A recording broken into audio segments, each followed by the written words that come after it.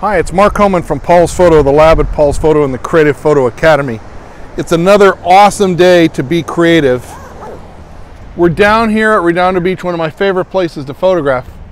And as a photographer, we're always looking for pictures. So I was headed home tonight. I saw the clouds, the sun set about 20 minutes ago, and I knew there was a picture here on this light. Look at the beautiful color out in the scene. So what am I going to do? I'm going to put the 70 to 200 millimeter lens here from my Nikon Z7 on the tripod. A lot of you have asked me, so Mark, show us how it all goes together.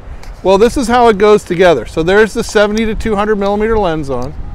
Sorry the wind's blowing. You can probably hear that whistling in the microphone. Here's the Z7 II body. Going right on the back of the camera here. All right. Just like that. Switching to the landscape perspective. So I'm in aperture priority f8.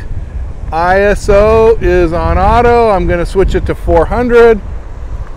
I'm now going to change.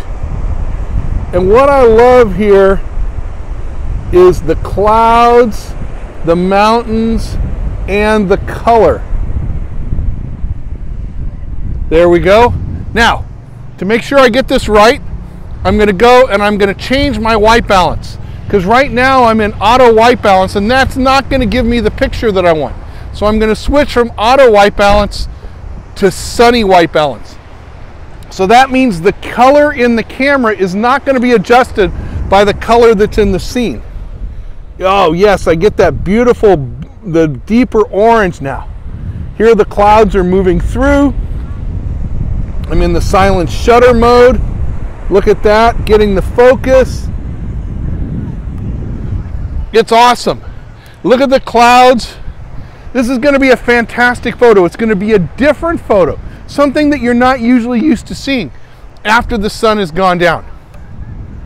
Being a photographer means we're always out hunting for the pictures. We have to be active to find the pictures we want. Mark Homan from Paul's Photo, the lab at Paul's Photo and the Creative Photo Academy, wishing you great fun, great photos, and I can't wait to see what you shoot and share.